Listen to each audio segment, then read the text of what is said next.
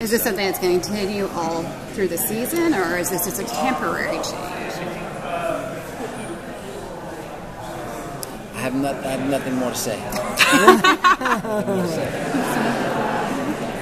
So nothing to say on that. Where is the story arc going to be going? For Renee? Yeah, are you comfortable with it? Are you excited about it? I'm excited about it. I'm excited. I would have liked for Renee to fall in love, just to kind of see that side of him, but I do like the idea of Renee. I love the storyline of him being the mayor last season and kind of him losing his way, you know. But his heart was in the right place. He thought he was doing the right thing. He thought, you know, instead of being a vigilante, going into politics would do more right. And so his heart is still there. It's just he lost his way. So it'll be interesting to kind of see how he loses his way. So that's interesting to play. What's his dynamic going to be like with the team this year?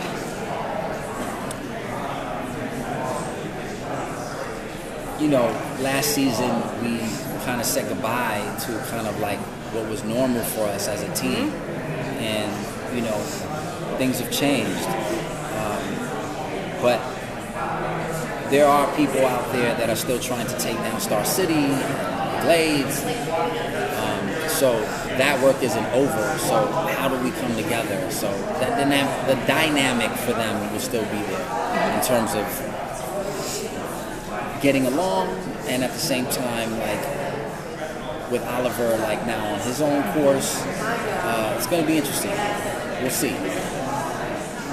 How is his relationship with Dinah at this point in this season? Because it's always been a little bit, you know, sometimes they're good, sometimes it could be a little bit rocky because they don't exactly see eye to eye. Will we see that play out a little bit more as well? I think they'll be okay. I think Dinah and Renee have been like brother and sister. You know, they've always kind of like connected on that level, you know, and protected each other and cared about each other.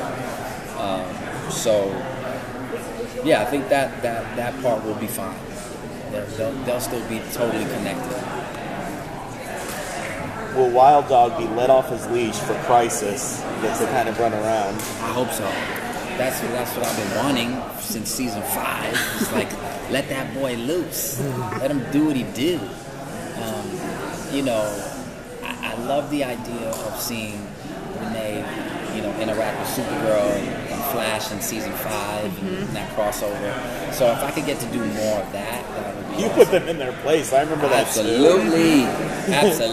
But then they taught me a lesson I learned. Well, a Wild Dog has an open mind. He's okay to learn. Yes, he is. Yeah. Well, what's your bucket list for Renee then, since we're nearing the end? You know, like a really dope fight scene with like Batwoman or Batman or Flash or somebody cool, you know, just getting in there and scrapping, you know, together. You know, that would be dope. That'd be nice. That would be awesome. Yeah. Thank you. Thank you. Thank you.